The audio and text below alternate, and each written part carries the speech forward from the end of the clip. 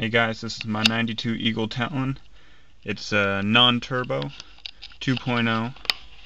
I got a few problems with it. I bought this thing for next to nothing, and I got a few things going on. I'll show you.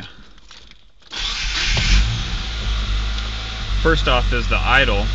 I mean, not the idle, but the RPMs. When I rev it, it only goes to 4,000. Never do anything more unless I unplug the air filter. I've changed the air filter so I know it's not that.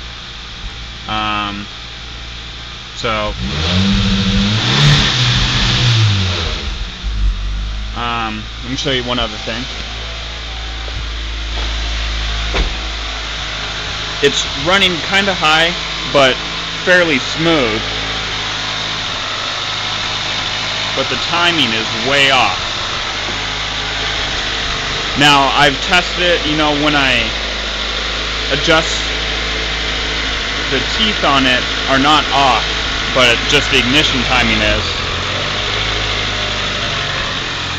If I change the ignition to where it should be, it's almost there, then it sputters and it's really bad, and trying to give it gas, it just takes a lot.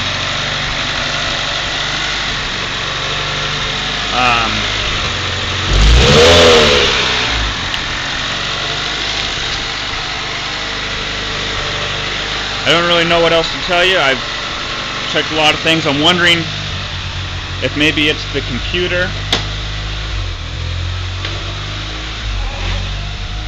But my biggest concern is that it won't go over 4,000. So if you guys have any tips, let me know. Thanks.